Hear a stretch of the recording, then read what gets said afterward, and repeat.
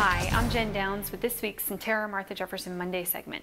Breast Reconstruction Awareness Day, or BRA Day, is coming up on Wednesday, and we came and spoke to the team at the Center for Plastic Surgery at Sentara Martha Jefferson to find out what it's all about. Breast Reconstruction Awareness Day is a time to support women who have undergone reconstruction and also to educate the community. I think the biggest problem is most people don't know what the options are, the timing of when to have it done, if it's best to do it at the time of a mastectomy or after a mastectomy has been completed, how things like chemotherapy and radiation factor into it, and then just the different options versus, in terms of implant reconstruction versus using your body's own tissue. The data shows that education is needed. When asked, 89% of women say they would like to see what their options are for reconstruction prior to starting treatment for their breast cancer.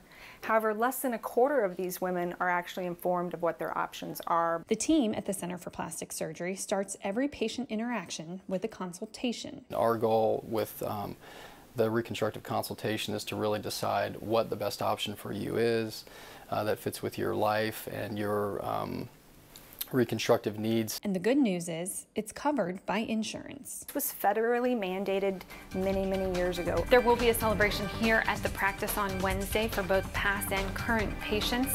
The team here hopes that folks will come out and celebrate the day together.